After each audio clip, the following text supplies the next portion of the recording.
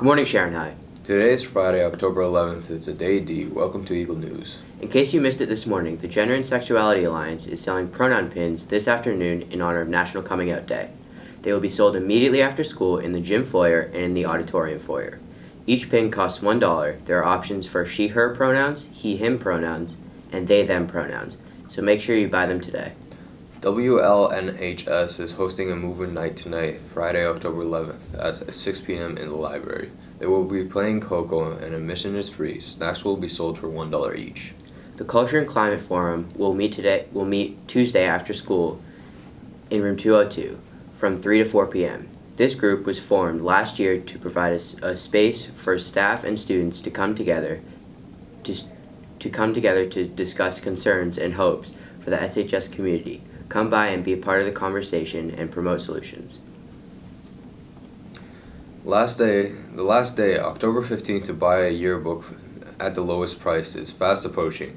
If you haven't done so, be sure to grab a coupon code from the bulletin board in the hallways or see Ms. Gar in 707.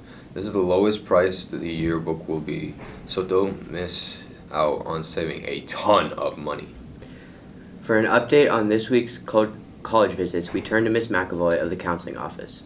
The Counseling Office is hosting a number of college visits this week. Be sure to sign up in Naviance if you would like to attend. Stop in to the Counseling Office to get an Eagle Block pass for those visits taking place during Eagle Block. Now we turn to Simona, who has been covering the new hallway pass system in force for the first time this year. Irritating. Annoying. Disruptive. Inconvenient. Effective. Dumb. Problematic. Stupid. Unneeded.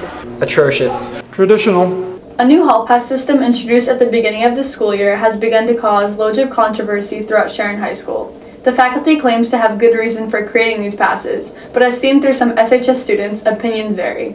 Hall passes are a waste of time because it's a waste of class time. The student has to interrupt the teacher in the entire lesson so that the teacher can write a pass just so they can go get water or go to the bathroom.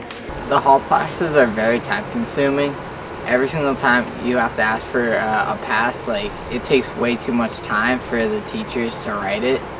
Having a different and more positive opinion on the new hall passes than the SHS students, Mr. Olson, our school principal, explains his reasoning for creating the new system. Quite frankly, the feedback from both the kids and from the teachers that I brought in was that there were too many people kind of wandering all over the building, particularly during class time and things like that.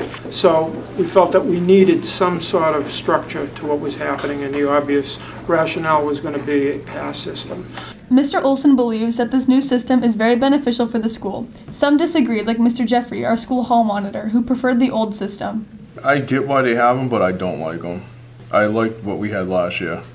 If we could have found a different way to perfect it, so that way the students wouldn't complain so much about it, then that would have been fine. But with the blue paper ones, I don't like. As one of the main supporters of the new hall pass system, Mr. Olson is looking into new ways to help make the system more user-friendly. This has been Simona reporting for the Sharon Eagles TV Media. That's it for today's announcements. Have a great weekend, Sharon High.